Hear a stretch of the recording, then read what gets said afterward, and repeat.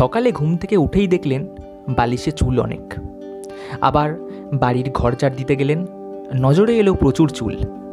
এবার অফিসের কাজে বা যে কোনো কাজে বাড়ির বাইরে বেরোবেন, তো দেখলেন চুল আঁচড়াতে গিয়ে চিরুনিতেও অনেক চুল।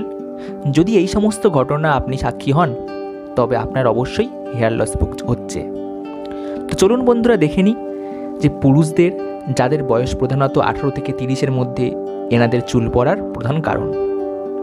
যদি আপনি শারীরিকভাবে সম্পূর্ণ সুস্থ হন, মানে ধরুন আপনার কোনো ডেঙ্গু, জন্ডিস বা এই ধরনের কোনো রোগ কিংবা কেমোর মতো কোনো ওষুধ যদি আপনি না নেন, তবুও শয়ে শয়ে চুল ঝরে যাচ্ছে, এর অন্যতম কারণ হলো আপনার শরীরে বেশি মাত্রায় ডিএইচটি অর্থাৎ ডাইহাইড্রোটেস্টোস্টেরন তৈরি হচ্ছে।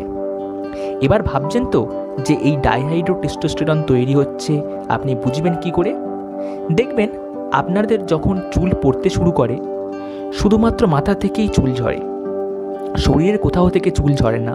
এমনকি দেখা যায় আপনার দাড়িতে, বুকে, হাতে, পায়ে প্রভৃতি জায়গায় চুল বাড়ছে, অথচ আপনার মাথায় চুল পড়ে যাচ্ছে। তাহলে আপনি মোটামুটি নিশ্চিত হতে পারেন যে আপনি ডিএইচটির জন্যই চুল হারাচ্ছেন। প্রথমেই ডিএইচটি তৈরি হওয়া শুরু হলো আর আপনি চুল হারাতে শুরু করলেন, এরকম হয় না। এই ডিএইচটির প্রথমে আপনার চুলের গোড়ায় পৌঁছতে শুরু করে এবং তার সাথে সবথেকে ভয়ানক কাজটি করে, সেটি হলো চুলের বড় হওয়ার জন্য পুষ্টির প্রয়োজন। কিন্তু এই পুষ্টি যেটা আপনার শরীরের সব জায়গায় যাচ্ছে, কিন্তু ডিএইচটি বেশি মাত্রায় তৈরি হওয়ার কারণে সেই পুষ্টি ডিএইচটি পৌঁছতে বাধা দিচ্ছে, যার দরুন চুল পড়তে শুরু করে এবং চুলও আর বড় হতে পারে না। এবার দেখে নিই এই ডিএইচটি তৈরি হয় কিভাবে। ডিএইচটি মানে ডাইহাইড্রোটেস্টোস্টেরন, অর্থাৎ এটি টেস্টোস্টেরন থেকে তৈরি হয়। টেস্টোস্টেরনের গুরুত্ব পুরুষদের অপরিসীম। আপনার প্রাথমিক গৌণ সেক্সুয়াল ক্যারেক্টার্স প্রকাশ করা থেকে শুরু করে আপনার মুড নির্ধারণ করা পর্যন্ত পুরুষদের টেস্টোস্টেরনের অনেক গুরুত্ব রয়েছে। কিন্তু প্রবলেমটি তখন শুরু হয় যখন এই টেস্টোস্টেরন আর টেস্টোস্টেরন থাকে না, এটি ডাইহাইড্রোটেস্টোস্টেরনে পরিবর্তন হয়ে যায় এবং এই পরিবর্তনে সাহায্য করে কালপ্রিট উৎসেচক 5 আলফা রিডাকটেজ। কিন্তু মানবদেহের ডিএইচটির গুরুত্বও অপরিসীম। যেমন আপনার পুরুষোচিত গলা, মাংসপেশির বৃদ্ধি, লিঙ্গর বৃদ্ধি, শুক্রাশয় বৃদ্ধি করতে সাহায্য করে এই ডিএইচটি।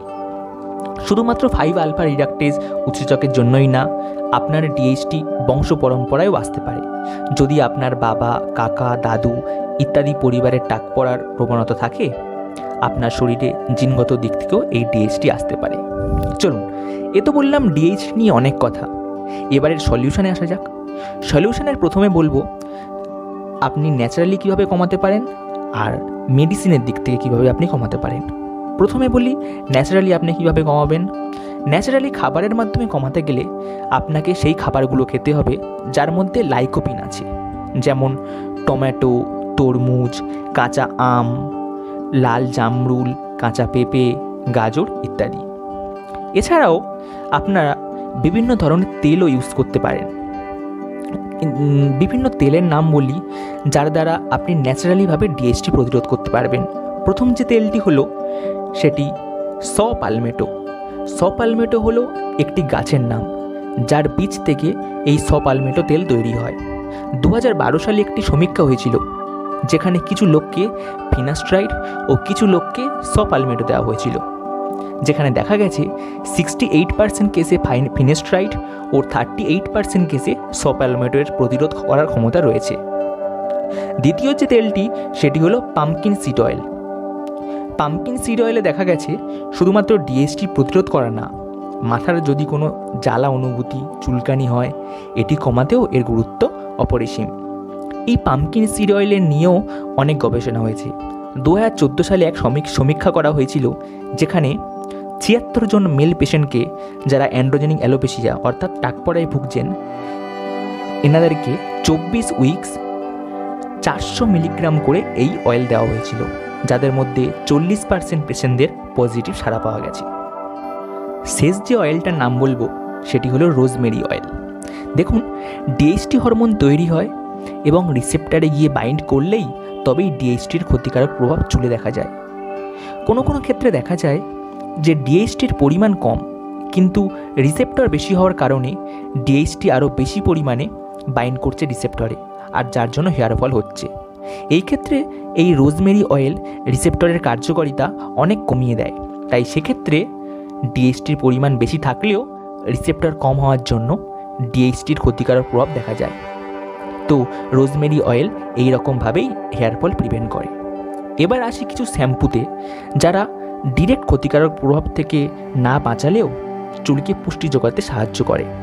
আমি ডিরেক্ট কোনো শ্যাম্পুর নাম বলবো না, আপনারা কেনার আগে ইনগ্রেডিয়েন্টস বলে যেখানে থাকে সেখানে দেখবেন বায়োটিন, vitamin B6, vitamin B12, iron, zinc এইসব আছে কিনা, কারণ এইসব প্রোটিন, ভিটামিন, আয়রনগুলি স্ক্যাল্পে পুষ্টি যোগায় ও চুল পড়া থেকে রক্ষা করে। এবারে আসি কিছু আমাদের নর্মাল পানীয়ের কথা, যেগুলি খাদ্যের মধ্যেও পড়ে। প্রথমটি হলো গ্রিন টি। আপনারা সবাই জানেন গ্রিন টি হলো অত্যন্ত প্রয়োজনীয় পদার্থের মধ্যে, যারা শরীর থেকে টক্সিক পদার্থগুলোকে বাইরে বের করে দেয়। তো সেক্ষেত্রে টক্সিক বের হয়ে গেলে শরীরকে তৈরি হওয়া পুষ্টি পদার্থগুলি চুলের গোড়ায় পৌঁছে যায় এবং চুলের দুর্বল হওয়া থেকে রক্ষা করে।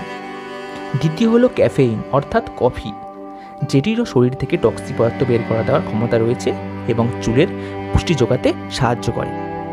এই ডিএইচটির জন্য ডক্টর প্রেসক্রাইব করেন ফিনেস্ট্রাইড অথবা ডুয়েস্ট্রাইড এই ধরনের ওষুধগুলো। এই ওষুধগুলো প্রচণ্ড পরিমাণে ডিএইচটির জন্য এফেক্টিভ, কিন্তু এর সবথেকে বড় প্রবলেম হলো এটি যতটাই এফেক্টিভ এবং তার থেকে বেশি এরা সাইড এফেক্ট দেখায়। তাই শেষে একটাই কথা বলবো যে আপনি যখন এক্সেসিভ হেয়ার লসে ভুগছেন তখন একটা ভালো কোনো ডার্মাটোলজিস্টকে দেখান, যিনি আপনার প্রকৃত কারণ বলবেন ও তার থেকে প্রতিকারের উপায়ও বলে দেবেন। অবশ্যই আপনি আমার এই ন্যাচারাল সলিউশনগুলো ইউজ করতে পারেন, কিন্তু মেডিসিন নেওয়ার আগে আপনি অবশ্যই ডার্মাটোলজিস্টের পরামর্শ নেবেন। তো আজ এই পর্যন্তই রইল পুরুষদের হেয়ার লস কীভাবে হয় এবং তার থেকে প্রতিকারের উপায়গুলি। যদি ভিডিওটি আপনার ভালো লেগে থাকে লাইক করবেন, শেয়ার করবেন এবং অবশ্যই সাবস্ক্রাইব করবেন। ধন্যবাদ।